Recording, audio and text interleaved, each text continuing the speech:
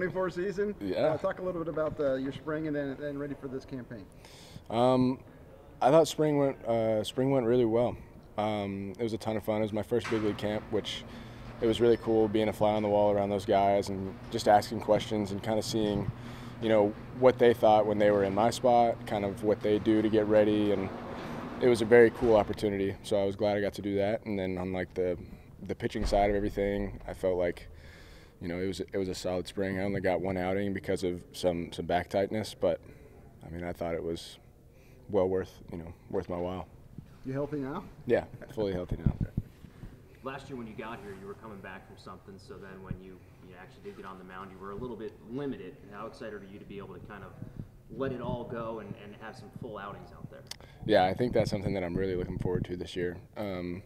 Obviously, as a starting pitcher, like that's kind of what you want to do. Like you want to take the ball and get as far as you can into the game.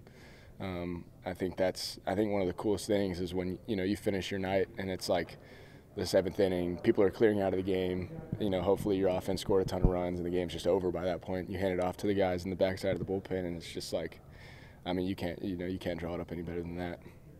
Just how bizarre was last year for you, making that organizational change? I mean, you start with Frisco, and now you're playing with Frisco's opponent in Springfield.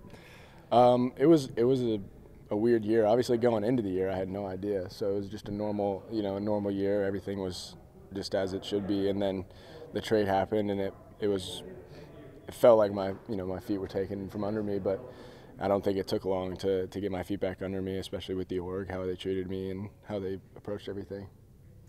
Does Springfield start to feel like home more this season now that you're starting here? Yeah, this is pretty interesting. This is my first year coming back to a level that I've finished at the year before. So it is kind of nice, like coming back to somewhere that I'm familiar with and some guys that I'm familiar with as well. And so it's pretty cool. I'm excited. Tell us a little bit about what you did over the offseason. A lot of what I did this offseason was kind of not pitching related. Like I think I kind of came to a point, and I basically had to sit down and be really honest with myself. And what I came to was that it wasn't really like my stuff. I think my stuff is good enough to compete at whatever level you want me to compete at. I think it's more of like the mental side of the game just wasn't incredibly sharp. It wasn't very consistent. I would have like a lot of success and then a lot of failure. So a lot of what I did this offseason was spent kind of working on just committing to my process, what that looked like for me, like ironing those things out, and then kind of bulletproofing myself against whatever might be thrown my way in an outing. When you talk about success and failure, are you talking about like within an at-bat, within a game, or just from game to game? Well, I mean, I used to think it was a game-to-game kind of thing. Like I would just go out for a game, have a really good game, and then the next game would be bad, and I would be like, man, the whole game was bad. But it's like you go back and you look at it at like under a magnifying glass, and it's like it's very pitch to pitch. Like every pitch is incredibly important. And I think there were times where I didn't really think about it like that. Like I would just look at a game as like, man, I hope I do well in this game. And it's like now it's more like I'm going to commit and try and execute every pitch. And it's just like now it's no longer like the game was bad. It's like, oh, I didn't execute that pitch. And it's like now it doesn't unravel. It's just like pitch to pitch. I can make adjustments and recommit to my process. And it's much better. When you would go back and watch some of those, can you recall where you're like, okay, I felt like I was thinking my way through the pitch as opposed to letting your mechanics and letting your natural muscle memory kind of take over? Yeah, I mean, it's more of like, it's not even video. It's more of like I can recall situations in a game when it's like my focus wasn't executing, or it wasn't like I didn't use my pre-pitch funnel. I wasn't trusting my breath work. Like I wasn't myself. Like there were other factors that were kind of hindering my ability to focus on one pitch at a time. Is there someone who's helped you kind of reach this level? Yeah, so I through my agency I found a mental performance coach, and I started working with him. It wasn't even early on in the off season. Obviously, like the fall league went all the way up to Thanksgiving, so I got back into the weight room. Like I just wanted to get my body, like address some things physically that I thought were lacking. And then kind of after the new year is where I kind of started working with him.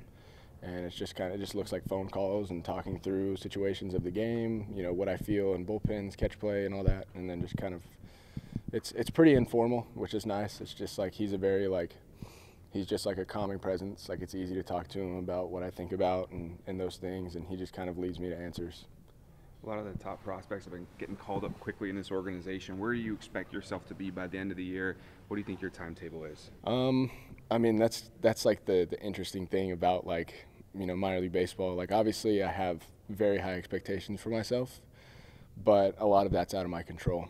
So, you know, a lot of that looks like preparing every day like I'm in the big leagues. Like, it's not preparing to try and be a AAA pitcher or preparing to be a AA pitcher. It's like, if I can prepare every day like I'm in the big leagues, then when that time comes, I'll be ready for it. The last couple of media days, it's been position players, you know, of course, now you're the second pitcher to talk to us. You tell us about the staff that we have. I think that really the pitching staff is the strength of the team going in. Yeah, I mean, I think so too. I wouldn't say that our offense is not a strength for this team, but I mean, we do have a lot of good pitchers on this team. Like, I'm incredibly excited to pitch alongside these guys. Like, me and Tink had a lot of good conversations at spring training about what we want to get out of this year, and like just everything, like, you know, how we want to, like, what we want to learn this year, how we're going to do it, how we can hold each other accountable, and I'm really excited to pitch with these guys. Like, I can't express it enough. I think we're all, like, you know, Roderick, Bedell, like, we're all, like, very, very excited to learn with each other, and, like, I think we're all going to hold each other accountable and I think we're going to be much better pitchers at the end of the year than we are right now. Are you still pretty happy that you don't have to face Chandler Redmond, considering he's like the home run? Yeah. Funny thing is, I've actually never faced him.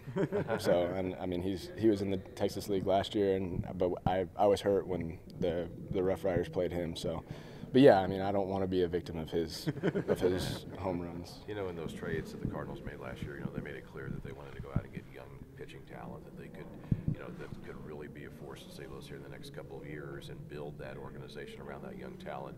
How nice is it to know that you're a part of that plan?